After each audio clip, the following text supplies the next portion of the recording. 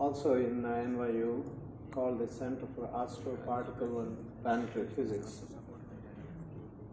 So I should know something about this, but it's not clear how much. When this title was suggested to me, I didn't think I had a choice, so I said yes.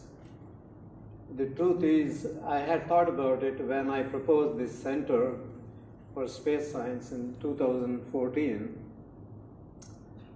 And I thought that the university should really do something major to support the UAE space effort.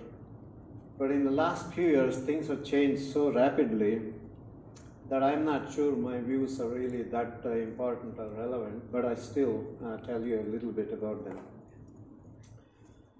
The most startling thing for me is that I've been coming to this region for about 10 years, and in the last 10, particularly 5, the conversation is extraordinary about the space, especially its the imagination that it has created in the minds of the young people in UAE. Sometimes I talk to them, at least a few of them. So it's amazing. I think this is a great development. And I repeat what others have already said, that it was palpable this morning when we had these 2 astronauts, not only in this panel discussion, but also in the long photo session, etc., that followed. And of course, I have my own astronauts, so to speak. These are people who came from my school. And I must have organized maybe 100 events or so during the time I was in charge of my school. No other event ever caught the imagination of young students like having to listen from astronauts. So space must be something really special. And maybe it is inexhaustible, maybe it leads to all kinds of imaginations. But one of the ones that has caught my imagination for a long time is the issue that was brought up earlier this morning, asking whether we are alone. But in the meantime, UAE has accomplished a lot, and this is one of the statements I wrote in my proposal, stated from Mohammed bin Rashid Al Maktoum. And it says, well, Emirati astronauts must be in space.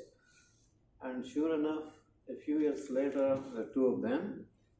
And then when the UAE Space Agency was created, this is also a statement I made at that time, the epic challenge of reaching Mars, because epic challenges inspire and motivate us.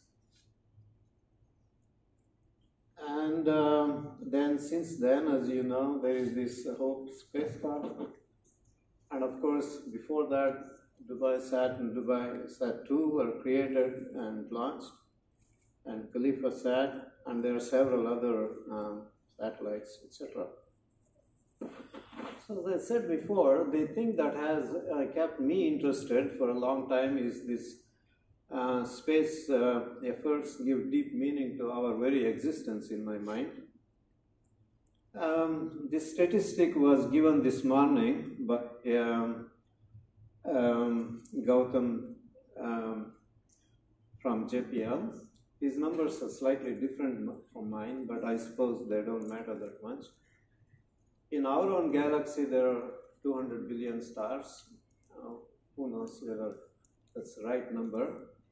There are 50 billion exoplanets by estimate, and many of them must be habitable. That is to say, if there you have a star there, they are not too hot by being too close, like Mercury is, and not too cold, just right like the Earth.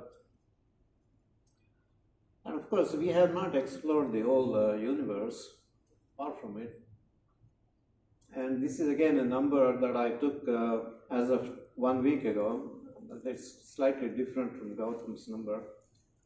3,262 exoplanets, with more of them as candidates, perhaps 60 of them habitable, but we haven't found any sign of life. Of course, this doesn't mean anything because we have explored only so little, but what if it continues to be a negative answer? To me, that is an extraordinary result. It gives a special meaning to human existence. We must somehow then be very special, and it puts extraordinary responsibility on us. I don't know that's true, but I'm just saying if that is the case.